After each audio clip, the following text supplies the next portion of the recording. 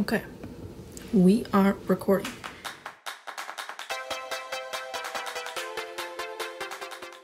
Hello everyone. Today I thought I would go through all of my writing utensils. As you can see, I have a lot. So what I'm gonna do is just go through them. I want to declutter some of the ones that I'm not using all the time and just come up with a better setup for all these. So the first thing I'm gonna do is just organize them into their own separate things versus like by pen type, and then I'll just go through them. This is my Apple pencil. Doesn't write on paper. Go away. Okay.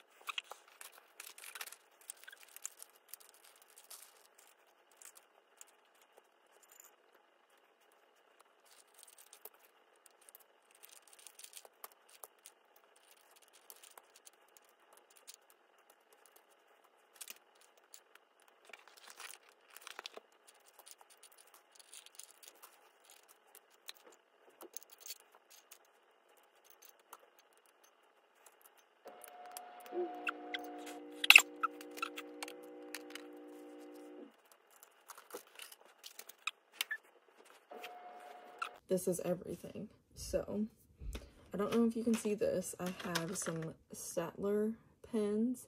These obviously came in a set just like this. I love it because the case opens and then you can just click it like that and it stays sitting up, which is really nice. I don't use them super often, but because it's such a nice set, I am going to keep them. They are like felt tip, which I don't use all the time, but I love all the colors. Anyway, basically just rambling on to say I'm gonna keep this one. Let's see. Obviously, I have a lot of backups of this. This is probably, I guess I would say, it's probably my all-time favorite pen. I guess. I always go back to it, and it's also, I think, my mom's favorite pen, so, and, like, you get a 10-pack for, like, $1, so you really can't beat them. They are the Cristal BIC Pens. They are just, I think they're just a ballpoint pen. I don't know. They're cheap, they're easy, they're the best. This is where I run into problems because I love these and they're beautiful, and they even have colors like my all-time favorite color, olive green.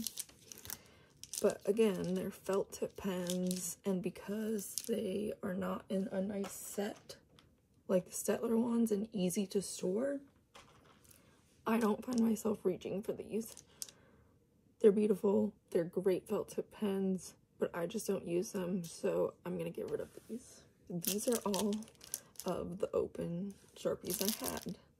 These, I know I just bought. These came in a set, so these are brand new. Gonna keep those. These were all opened ones, so I don't know. I'm gonna open these and see which one has been used the most and the least. This is how kind of anal I am about pens. So these three have a finer point to them, and this one does not, so I'm going to use this one up first. This is like my everyday pen holder. This is my backups jar. That'll go in backups. And these two I am going to put in this box because I know these are all unopened, all unused. Granted, these are blue ones, but they will fit.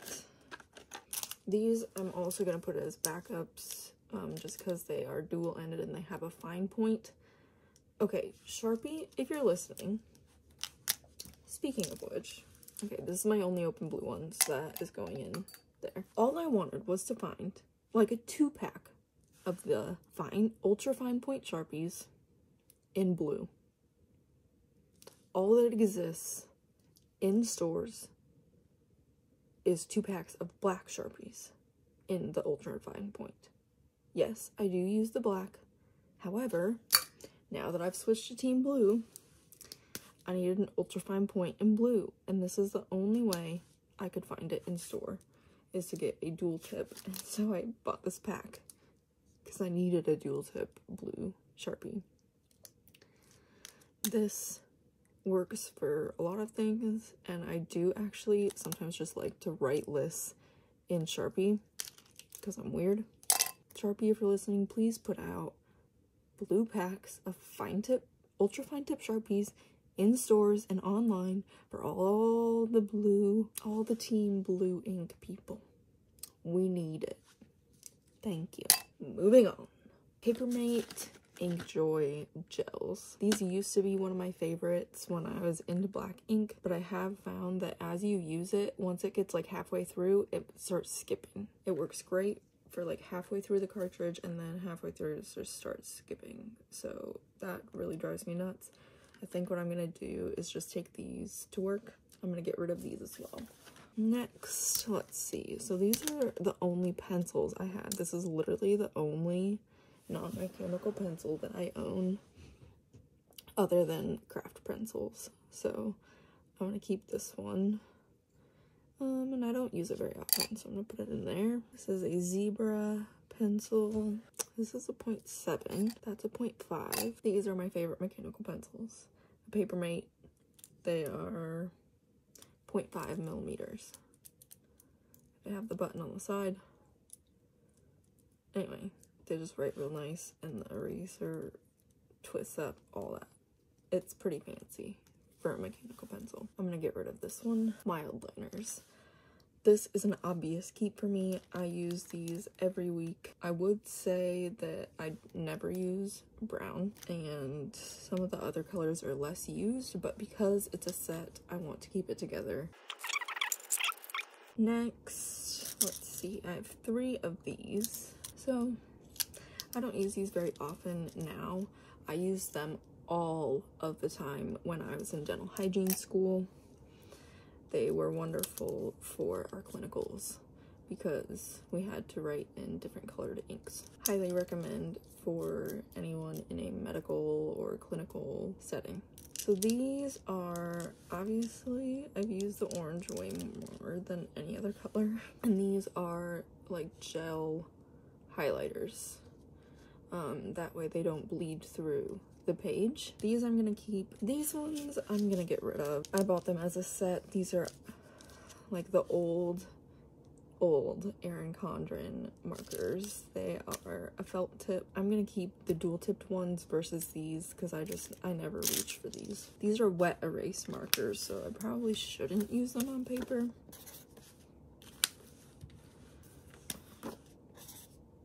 Okay. See, that's what I thought. The only one that's kind of fading is the black, and I have another set of these, but it's not fully gone. So, next, I have a couple fountain pens. So, this one I actually just got at Walmart the other day, just because it was cheap, and I wanted to try something that had different size nibs to it. So this one is very wide, and this is a, Lamy Safari fountain pen. This one literally has like a metal like harpoon in the bottom. So this one is, honestly, this is the most I've ever spent on a pen.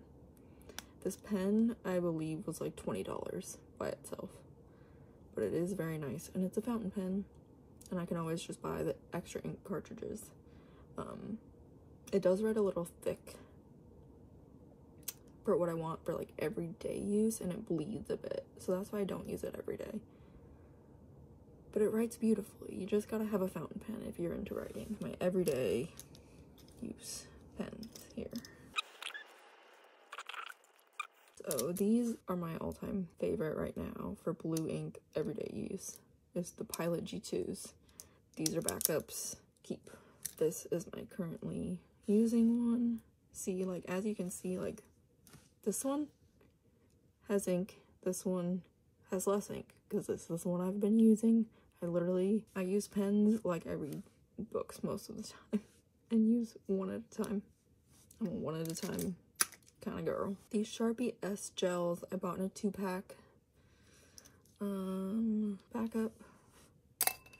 and currently using zebra pens. I like the right of the pen because it's very thin. This is a 0.5 millimeters. But I don't like it because this is not comfortable to write with. So that's why I have this. This is current use. Back up. This one is so cute. Nice and rose gold. Obviously, Erin Condren pen. It just twists open. Nice ballpoint rollerball. I honestly need to know more. Like, I don't quite understand the difference between a ballpoint and a rollerball. Okay, Pentel Energel. I liked this because it writes nice and wet. I don't know if you can see. But it's a nice, very black ink, and it's kind of a heavyweight pen. So I like it for, like, formal writing. I know, I'm weird. I have pens for different things. So many pens, too little time. Just like books. So obviously, just like stickers, I have too many writing utensils. Oh, didn't even include these.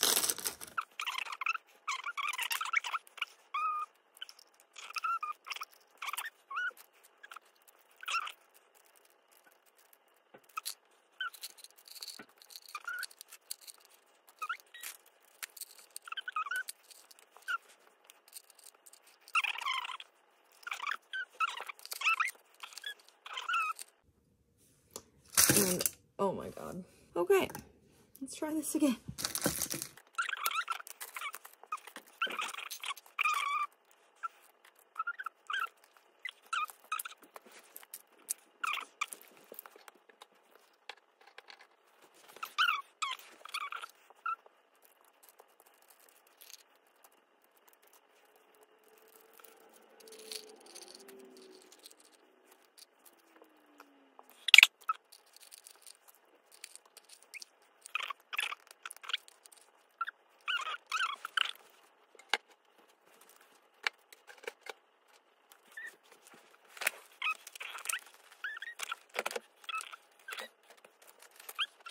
So these are what I'm getting rid of.